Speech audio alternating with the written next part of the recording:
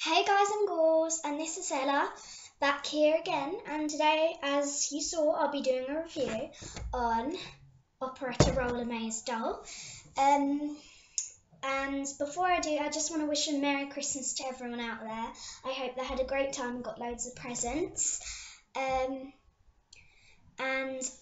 Now I will start reviewing the doll. Basically, this is Operetta. The light's sort of shining on her, put her to this angle.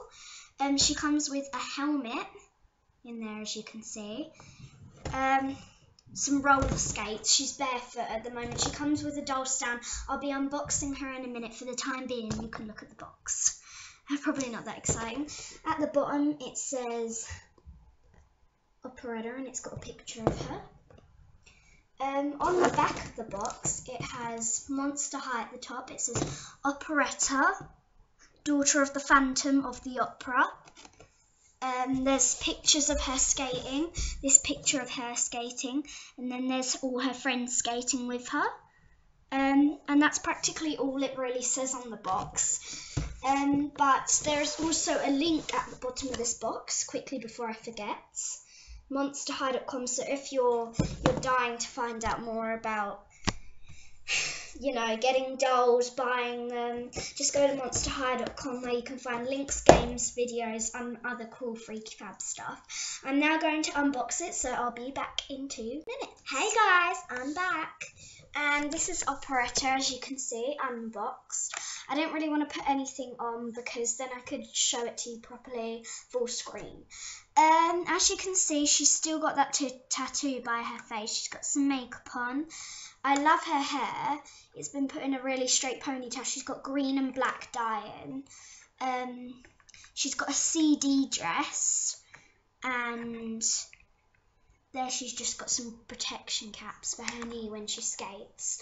So that's basically the review of Operetta. There's not really much I can do there, but I can show you the things that Operetta comes with in the box. She comes with this little card that says her name on, Operetta, and it has a picture of her skating. And then it just has the other roller maze dolls you can collect. There's only 4 of them. It's the one I haven't got today is Frankie, Ghoulia, and Laguna, but Amy done a review of Frankie, so the only ones we really haven't got is Ghoulia and Laguna. So anyway, that's the card. These are her skates. They've got actual proper wheels on. They can actually wheel, wheel along. If you can see that, please tell me you can. Look, whee! Wheels. Sorry. So anyway, they actually wheel.